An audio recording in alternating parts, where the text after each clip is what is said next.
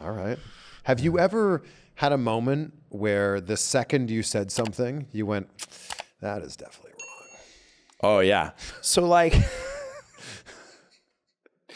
there's one when I first started. This is like this forever ago. Like, we were doing an NXT live event.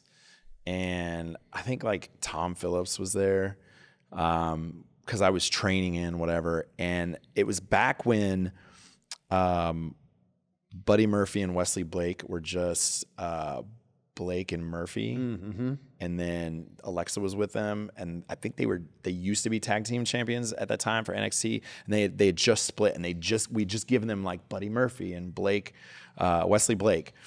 So I'm so used to saying Blake and Murphy at this point because I've been doing it for so long. And he comes in the ring, and I think I called him Blake Murphy or something like that. And he just looks at me, and I go, oh no. And he cuts a promo on me, and we do the whole thing. And then I felt so shitty about it that I bought him whiskey and brought it the next day. Cause I think we were in like some other town, and I like drove up, and I'm like, bro, my bad. And he wasn't mad about it. Like, it was whatever, I apologize. And he was really cool and very good sport about it. But I was like, dude, please take the whiskey. I'm so sorry. Yeah. I felt bad. I'm like, I got one job here. There's been a couple times on even Raw where like we go segment to segment, and sometimes we haven't known what's coming next, or something changed in the back and the information didn't make it out to us.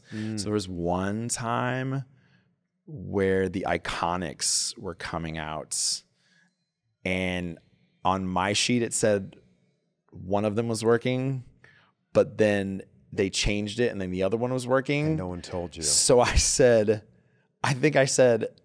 it was supposed to be Peyton Royce. So I'm like, middleweight to the ring, Peyton, Billy Kay.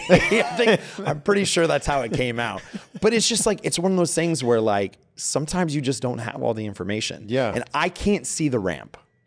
So from where I'm sitting, I can't see who's coming out. So we just recently, within the last couple of years, got a monitor there to where I can see. But if they don't take a camera shot, I can't see who's coming out. So there are times where people come out with other people, or they accompany them, and they're not written in the sheet. I don't know they're there. So if somebody comes out and they don't get announced, it's because I didn't know they were coming out. Has there ever been a situation where there's a big return, a big moment, and they're keeping it a secret, so even you don't know about it? Their music hits, or they come out and you go, oh, wow. Man, it's been a long time. I'd have to really put some thought into that. I'm sure there has been. I think I wasn't, when the big returns were happening, I wasn't ring announcing. So like when Undertaker came back, I was kind of like just chilling out backstage, and one of Scott Aycock, one of the security guards, was like, hey, you should come out here. I was like, oh crap, what'd I do? He's like, stand right here. And this is back when the desk was on the left side of the stage. Oh yeah. So I was kind of just standing there, and we were in New Orleans. I'll never forget this. And McFoley and Stephanie McMahon was giving McFoley the business in the middle of the ring, just about how bad of a GM he is and how worthless, whatever. And I'm like, why am I standing out here?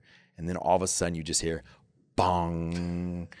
And I'm like, oh, and I'm right there. The pyro starts going, like the fire, the flames, and like the smoke starts bellowing. And I'm just like, this is so freaking cool. And I remember sitting on that side of the stage. And so it was the one time I visibly remember like kind of fangirling. I was just sitting there because I had never seen his entrance live. I'd never seen it live like that. So I was just kind of sitting there, and I watched that happen. And that was I had no idea he was going to be there. Wow. And a lot of times for most of that stuff, it's better that we don't know those things. Yeah. Obviously you kind of have to be prepared for whatever's going to happen. You got to know stuff. Sometimes you if the storyline goes, you can kind of figure out where it's going to go. But other than that, we just got to prepare ourselves and be ready for whatever's going to happen.